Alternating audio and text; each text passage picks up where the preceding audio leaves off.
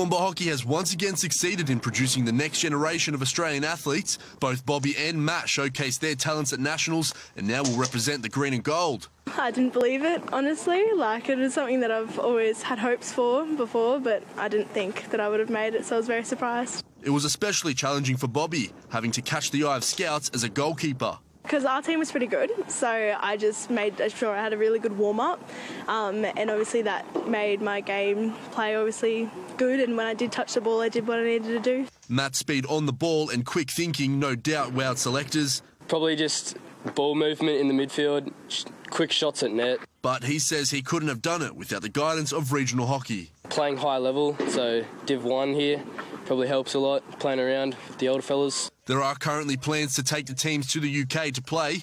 Meanwhile, the A-grade semi-finals kick off tomorrow night with the teams fighting for first spot in the big dance. In the women's, Newtown will take on Norths, while Past High and Rangeville will battle it out. And in the men's, Red Lions are up against Norths before Newtown and Past High go head-to-head. Lucas Saman, 7 News.